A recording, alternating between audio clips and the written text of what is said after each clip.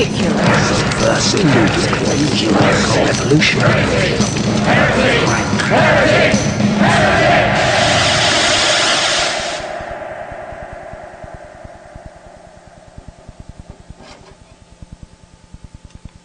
Last winter, Eric Laithwaite built a model of a new invention out of his boyhood Meccano set.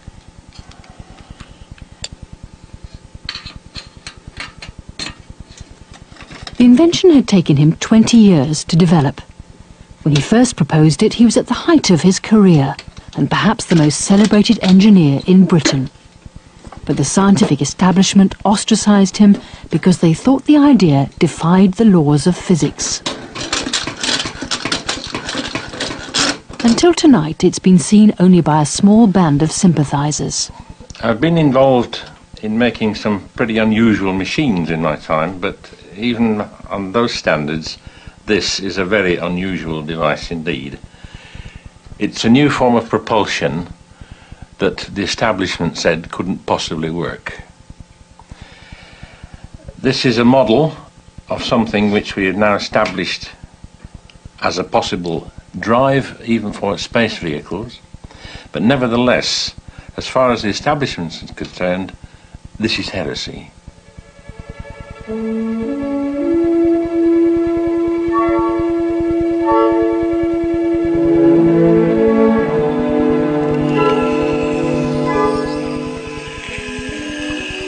The heart of this new machine is a gyroscope, and gyroscopes have always fascinated me. Of course, they're to do essentially with things that spin, and I think things that spin are magic, whether it be spinning electrons, spinning planets, or spinning galaxies. Sometimes I think spin is all there is. I think matter itself is nothing but spin. Certainly, with this gyroscope, I hope to develop an entirely new propulsion system.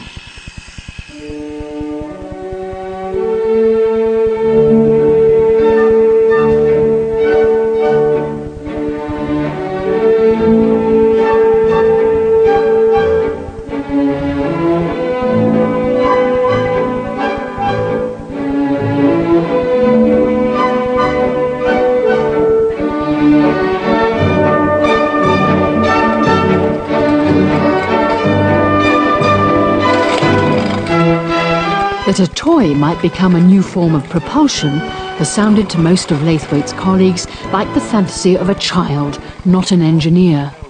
When you first see a gyroscope, it looks magical. And for some reason, he seems to have taken this childlike impression of the gyroscope. He thought it was something strange and mysterious. And if you are an innovator, as he is, the strange and mysterious have a great attraction. And he followed that, and he followed it too far. There you go. But for some engineers, he's a hero. Eric Laithwaite is one of the giants of electrical machine developments in the 20th century. He's a man with intense curiosity about all technical matters, a burning desire to find out how things work, how things operate. He also has a desire to communicate his ideas and share his enthusiasm. You get the impression that it's trying to get a grip on this magnetic flux. Laithwaite seems always to have had an enthusiasm for the strange and magical. Now it's going nicely. The linear electric motor is a very simple idea. It's just an ordinary electric motor which has been unrolled and will produce a force. He's best known as the developer of the linear motor. We put the aluminium plate on the surface and switch on. And the effect of the force is now quite obvious.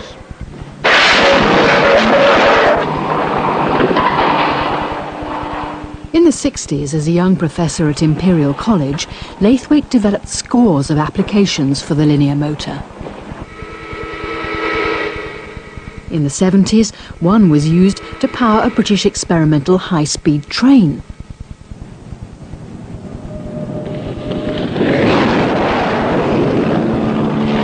Laithwaite helped develop a full-scale test vehicle combining the latest hovercraft and linear motor technology. But one day he suddenly got bad news. the tracked hovercraft company is at present in jeopardy, and it stands a chance of stopping just for lack of funds. And stop it did when the British government pulled out. But Laithwaite wasn't beaten. Switch on. He immediately proposed an even better idea for a high-speed train. Now you see the supported height is now about 6 inches. And 6 inches is more than the height you would need to suspend a high-speed train. He'd made a linear motor levitate by electromagnetism. We've designed a motor to propel it, which gives you the lift and guidance for nothing. Literally for nothing, for no additional equipment, and for no additional power input. This is beyond my wildest dreams that I should ever see that sort of thing occur. Maglev has shown up well under test at the Railway Technical Centre. But in Britain, Laithwaite's visionary idea was only half-heartedly developed and then dropped, With all this going only to be taken up by the Japanese and Germans.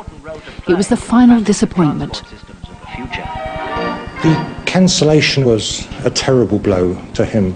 He saw a major project work he had been engaged in for years, which had been building up gradually but steadily, making progress and seeming to be leading to something quite outstanding. He saw this all vanish, disappear almost overnight when the project was cancelled, and it was a terrible blow for him. Electromagnetism is, for me, the nearest thing we have to sheer magic. Two different directions of motion with one and the same set of coils. But ironically for the public, Laithwaite was rapidly becoming an engineering superstar. He tried hard to be as enthusiastic about linear motors as before, but he now knew it was a technology that in Britain had been unfulfilled. I've got a rubber model. He'd reached a dead end, but his life was about to be changed forever.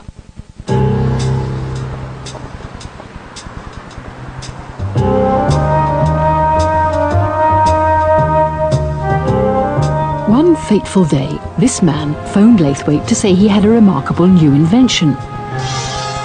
Laithwaite invited him to Imperial College.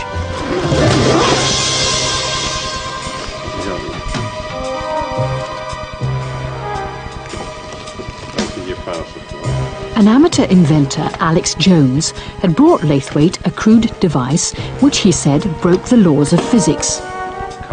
Other scientists of Laithwaite's eminence might well have dismissed him as a crank, but Laithwaite was curious. Jones's device consisted of a weight hinged to an upright stand mounted on wheels. Just swinging the weight from side to side, said Jones, would propel the device a few feet forward, with no drive to the wheels, no external thrust. Laithwaite knew that was impossible, but Jones told him it wasn't, if the weight was a spinning gyroscope.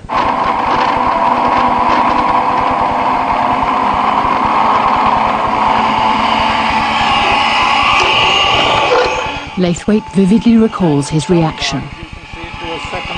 When Alex switched his machine on, it was quite disturbing to one's upbringing. The gyroscope appeared to be producing a force without a reaction. When you see something like that, you say, well, that shouldn't happen. And once you see something like that, then you hope, don't you? You just got to find out. I thought I'd seen something that was impossible. Like everyone else, I'm brought up on Newton's laws of motion. The third law is supposed to have said, for every action there is an equal and opposite reaction. Therefore you cannot propel a body outside its own dimensions. This thing apparently did. So Laithwaite immediately set about investigating more impossible things a gyroscope might do. I started to do experiments of my own. One of them was to make rather large spinning tops with most of their mass in the rim of the wheel. And these very definitely did something that looked impossible. And by 1973, Sir George Porter asked me if I'd do a discourse at the Royal Institution. The Royal Institution is one of Britain's most august centres of scientific learning.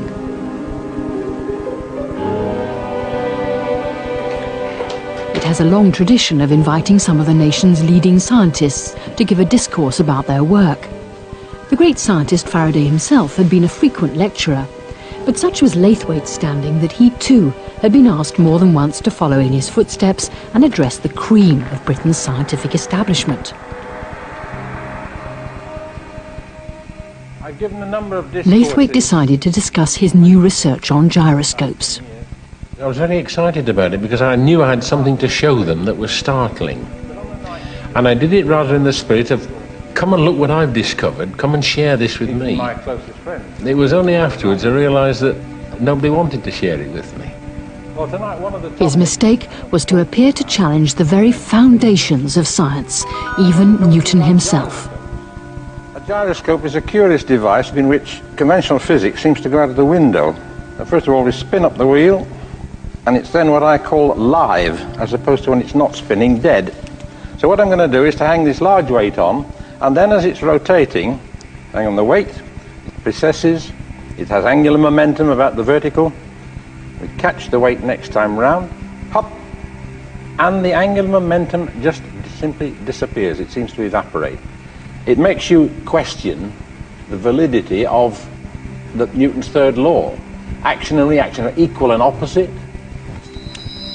And this is another experiment that appears to defy conventional physics.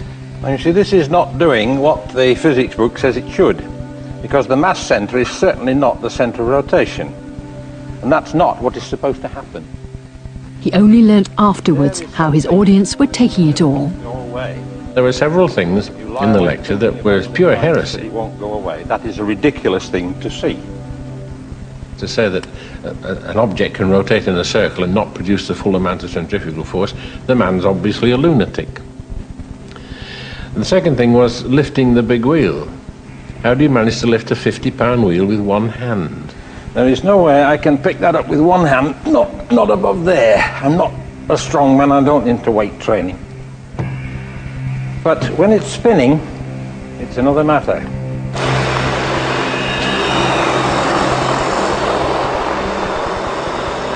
Release it, and it begins to climb almost on its own. No strain on my arm at all.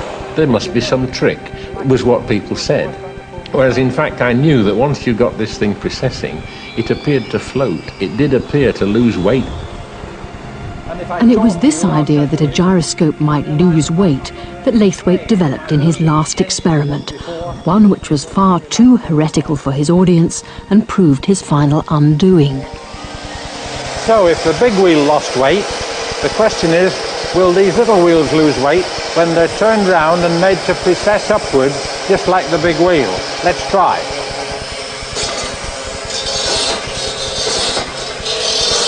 Now each time the wheel comes down the wall, you see the needle kick back. It appears to give a lot of weight as with the big wheel. Laithwaite genuinely thought he was opening up a brand new area of research, and that as Britain's most famous engineer, he would be taken seriously. You could use this lot of weight. This is certainly the most exciting experiment. I was simply trying to tell them that, look, here's something very unusual that's worth investigating. I hope I've got sufficient reputation in electrical engineering not to be written off as a crank. So when I tell you this, I hope you'll listen. But they didn't want to. I don't think we've hardly begun. After the RI lecture, all hell let loose, and primarily as a result, first of all, of an article in the New Scientist, which